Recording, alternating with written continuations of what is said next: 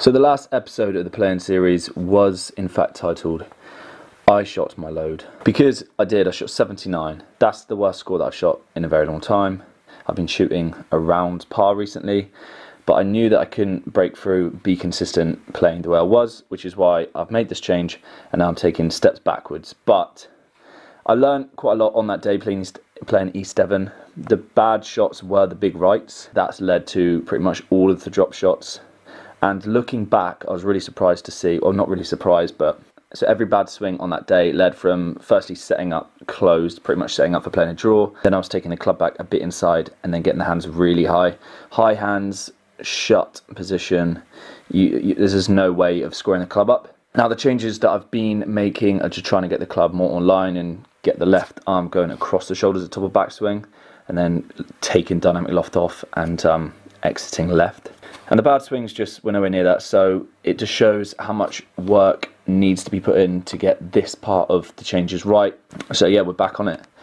And I probably sounded a bit negative in the last one, but I'm not. I knew that I was going to shoot probably a high number, but I wouldn't have known that I still had that big right one if it hadn't gone out and actually played. So fucking yes, we're going to get working on the game again. Next week, I've got a trip to Portugal. I've got 3 days out there at West Cliffs. Now, if you've seen West Cliffs before, it looks pretty sick. So I'm going there to work on my game and play a few courses out there. So we're going to take the playing series to Portugal next week, which I can't wait to do. But until then, we've got some work to do, so let's get on with it.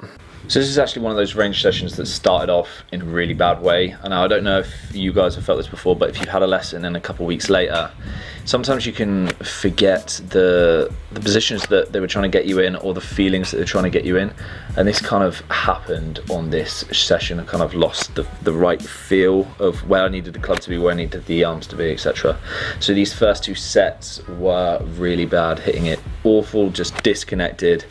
Just didn't like the feeling of the swing at all, but then I got that feeling back of keeping the right elbow in front of my hip whilst rotating the left arm, and that got the club moving back in the right way into this next set here.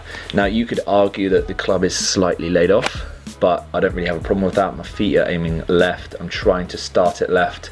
And you can see here that the club's exiting left. And I started hitting some really, really good, solid shots. And if you compare the first 2 sets to this one, it just looks so much more connected. And the way that I finished the swing just shows that. So yeah, we found it.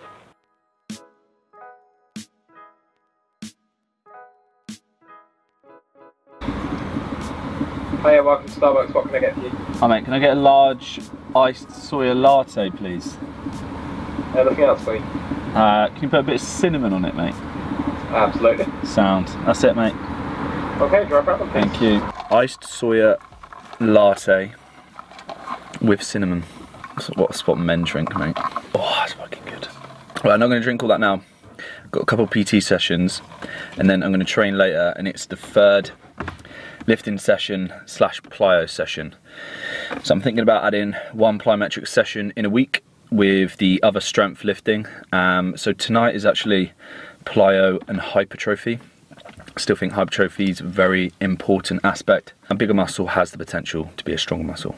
So got to get some hypertrophy in there as well. Now in the meantime, it's Jimmy Iovine time. I felt like the start of that session was so bad, and by the end of it I felt really good. So I think what I'm going to do is take that to tomorrow and try and hit about 500 balls with that feeling. It's just going to take thousands of balls to actually get this swing change feeling natural.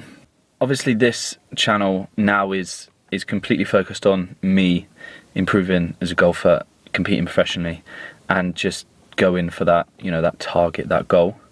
So leave a comment down below. What are your goals? What are you striving towards?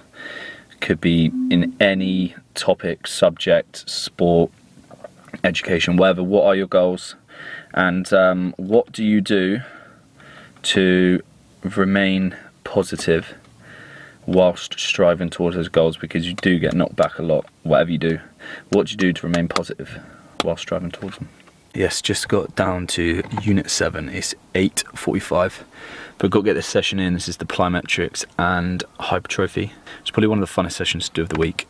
So this is probably going to set me probably around an hour. It's probably going to take around an hour, so I'm going to take you in there now, hopefully show you a few exercises. Work is still being done on this golf ebook. I'm just finalising the programs. I'm also going to start like writing it to make it a proper thing. I know a lot of you are looking forward to seeing this when it comes out, and I want to make it as good as possible, really make it a good product for you all.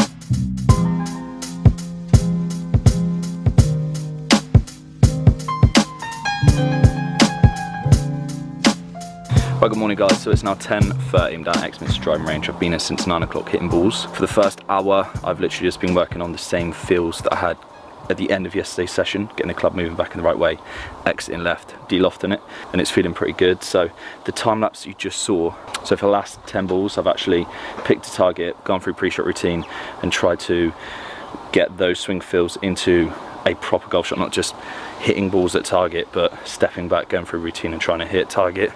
About 7 out of 10, so pretty good. Now I'm going to be working on half swings and wedges, getting the club moving back in the right way, and really trying to feel like I'm de-lofting the club, because I feel like that probably still needs a bit of work. So yeah, that's the feel. So club moving back in the right way, and then through impact, I'm literally just trying to take as much loft off as possible.